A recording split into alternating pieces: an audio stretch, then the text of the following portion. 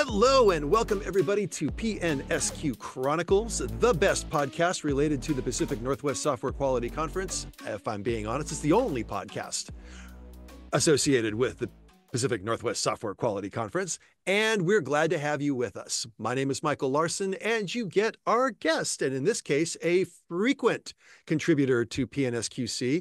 She is an invited speaker this year and has been an invited speaker many years, I think in part because, well, she's really good at what she does, but part of the benefit of being an invited speaker is that in many cases, it's because you've won out of the people who have been watching the various presentations and said, yeah, this one's great. And Melissa has won multiple times, if I'm not mistaken. So welcome to the show, and I hope I didn't mangle that. You did great, Michael. Thank you. And yes, this is an invited speaker is actually a really big deal. And as Michael mentioned, it's from your peers. It's from the people who actually voted for you or gave feedback from your talk going in there. So I'm super excited to participate this year as an invited speaker again. So you got it just fine, Michael. Thank you. Well, as always, I am super happy to have you on the program with us. I get to say that now because I'm actually in a capacity to say that, but Melissa and I have shared many a stage at PNSQC over, well, for me, the past 10 years. I can't say how many times she's been coming, but it's been a while. And this year, Melissa is, again, in the invited speaker track, talking about optimizing your testing team. It's interesting because we are in a situation right now, tech goes through cycles. There are times when it seems like testing is, oh my gosh, it's the most important thing in the universe. And then, oh my gosh, testing is an afterthought. And then somehow we constantly keep playing this game of ping pong back and forth between those two things. And I think recently, with a few notable headlines that have been established, cough, cough, CrowdStrike, cough, cough, Boeing, that testing may be on the upswing again to go, maybe this is important and maybe we do need to consider having a test team and not just saying, you know what, we'll just have our developers do the testing or we'll test in production. So how do we get to that happy place? And I think Melissa's going to tell us. I would say absolutely. And you mentioned the two big ones for sure. I started my career back in 1999, which if you're quickly doing the math, you can probably figure out how long I've been in my career since then. But that was all because of the Y2K thing happening, right? And so a lot of us started our career in testing. It was something that evoked a lot of fear, what's going to happen. And so what wound up happening was there was a ton of investment from companies that put a lot of emphasis on the value and importance of testing. And so that's how I started my career. So I actually started my career based off of one of those fear evoking or invoking type of events called Y2K. And of course, as you mentioned, we see cycles and it's very cyclical as far as when and where and how much of the investment companies are willing to put in. Hopefully, we continue to establish our value and our importance in the entire software development lifecycle. But yeah, sometimes it takes a little bit of events that happen like CrowdStrike and Boeing and others that start getting companies to pay attention and to start investing in something that we as tester, quality assurance, quality engineering professionals have been talking about for all, if not most of our careers. Excellent. Great way to put this. I also had a similar experience. I started in 1991 and I landed at a company called Cisco Systems at the time. And the funny thing was I wasn't much of a tech guy at all. I was a musician and I was sent there on a temp job. Having talked to people, they said, hey, this guy could be a good asset to our team. And at that given point in time, the internet was building out. It had been around for quite a while, but it was just prior to the World Wide Web. So it was doing its stretch to build. But once the World Wide Web became a concept people started thinking about, and you could actually start transiting things with HTTP and HTML, that opened up the floodgates. And I found myself in a situation to where I could work all the overtime I ever wanted to. And I learned so much because of that. And yeah, I happened to be working with the organization that was related to testing. And that's how I sideways landed into a testing job. And so I totally experienced exactly what you're describing. You're in a period of, there's so much we have to do. We need to throw this. And then when you retrench, a lot of the time, the testers are often, yep, thanks. We're good. We'll make do. And then lather, rinse, repeat. So I think the challenges that we have here is like, yeah, if you're going to optimize a test team, you have to take into account that you're going to have those moments when it's, well, frankly, you might overestimate how much you need, and then you might underestimate how much you need. And the sad fact is, people may come, people may go, people may transition.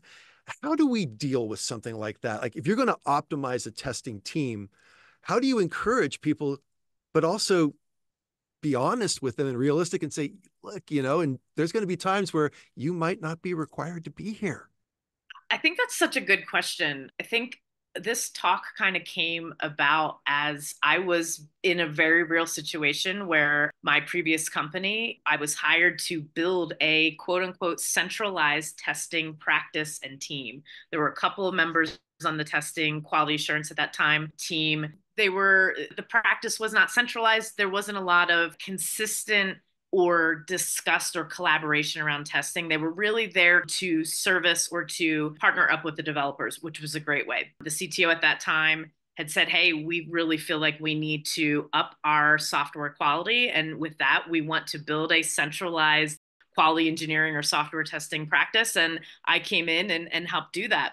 As I was there, however, a new leadership came in and they said, you know what, centralized testing is not the vision and the strategy as a company that we want to go. So we need to be able to be nimble and be able to pivot quickly. And so this talk really came about with a very recent experience of, hey, there are different ways to build a practice of testing. Of course, there is the one where developers do all of their testing. Software engineers are also responsible for their own testing or for managing the testing. That would be, what we kind of call the decentralized approach. And that becomes the individual or perhaps project teams definition of what's enough testing. You can move then into kind of a hybrid approach is what we were trying to transition. So starting out with a centralized testing team where everybody reported into quality engineering managers and the head of quality engineering, which was myself at that point, where the entire practice of testing was centralized and